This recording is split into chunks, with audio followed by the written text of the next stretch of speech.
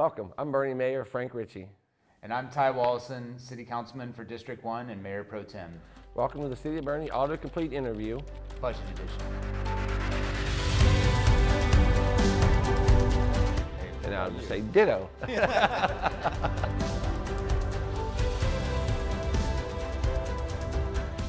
All right, our first question is, Ty, how does the City of Boerne build its budgets?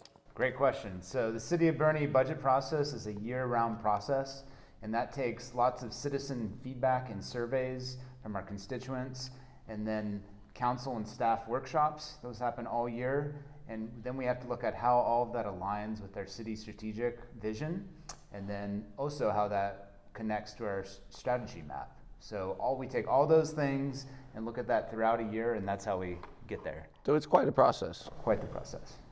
Alrighty, question 2. What are the highlights of the fiscal year 2025 budget? Great question, Ty. So our fiscal 2025 year budget is a $138 million budget in total. This year we were able to decrease that by 2.5%. $63 million of that budget is for governmental funds. $75 million of that is our utility funds. One of our main priorities this year is we wanted to focus on tax relief. And we were able to do that with our reduction and give each resident a 1/2 cent reduction. We also have $34 million in our capital projects funds, which include our bond projects, our citizen inputs from our citizen input surveys. And we also want to make sure that all these projects are implemented into our city's master plan. And by doing this strategically, it helps us maintain our employer of choice status, and we are very proud of that. All right, Ty, question 3 is for you. What major projects are in the city budgets this year? Cool, major projects. Well, one of the big projects is the Adler Road Culverts project, and that's actually really close to being implemented. And that project's going to take the 2 low water crossings on Adler and bring them up higher, so that way they're out of the floodplain. And we were able to do that in conjunction with some funds from the county, so we thank our partners at the county with that. And then after that, we have the reconstruction of Adler. So that's taking Adler from 2 lanes and changing it to 3 lanes, and that means a turning lane in the middle. And that'll help with traffic flow and also make it a safer road, as well as adding a sidewalk on the other side, which will help to the quality of life for our citizens. And then also the reconstruction of West Blanco Parkway and Konkoski, that's by the Catholic Church. Those 3 roads were our lowest rated roads in the city. And by rated, I mean in very poor quality. So we wanted to make sure we got in there and fixed them for our citizens. One I'm really excited about is our Johns Road roundabout. One of our goals for the future of our community is thinking of innovative ways for intersections, and that includes roundabouts. So this Johns Road roundabout will be right by the BISD admin building in the Boerne North Middle School. Obviously a lot of traffic during school hours. We also have our county-wide committee recommendations. So this is basically us helping to make sure we're funding projects that were part of the Kendall County Fair Oaks Boerne Transportation Committee. That group worked really hard to come up with great recommendations, so we want to make sure that their vision moves forward into reality. And then also on the north side of town, we have the North Side Community Park. And that's right at the corner of Adler and Plant Indoor Topperwine.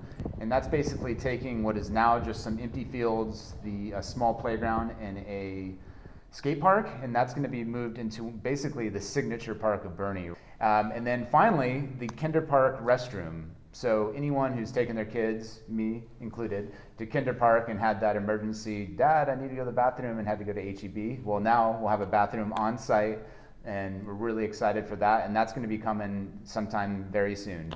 Alrighty, next question. How does the budget invest in public safety?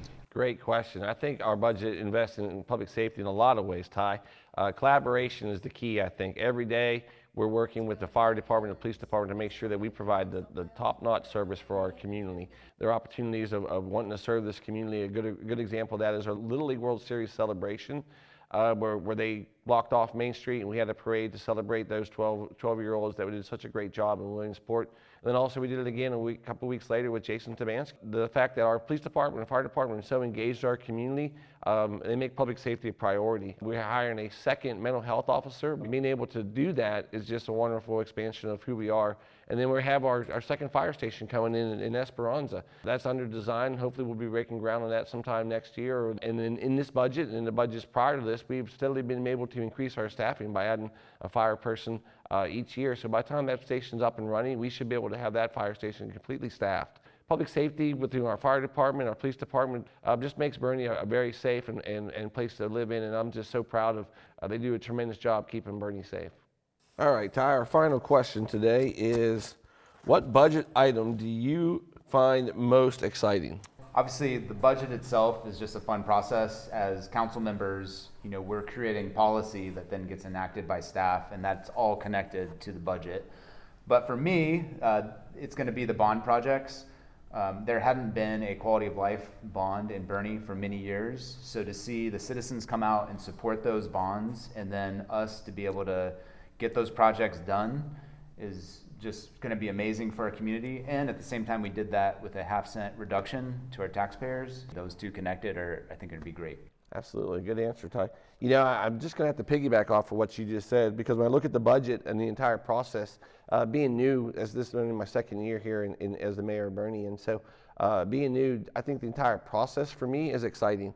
To learn how intentional and strategic we are with every dollar that we spend for our community. And then our focus is so much on community and how we support that community. It just blows me away each time we start this process. And I've been able to be a part of that for 2 years now. And but also expand on those bond projects, but also build stuff like the community parks. Make sure our fire and our police are staffed 100%. So I say it all the time, together we are better, together we are Boerne. And I wholeheartedly believe that 100% in my heart, because it's such a great place to live, and our community and all these projects that we do are so intentional and so strategic to make sure that Boerne continues to be one of the top cities in the great state of Texas. And I'm just so proud of the entire budget process. So that's a wrap for the first Boerne Autocomplete budget edition. Good job, Ty. Thank you. If you want to have a copy or look at the entire budget, you can go to boerne-texas.gov/budget and just look at how well we have spent time managing this budget and putting this budget together so that we maintain to be an exemplary hill country community. That's a wrap. That's all I got. As far as I got. Then put the link, go to our website.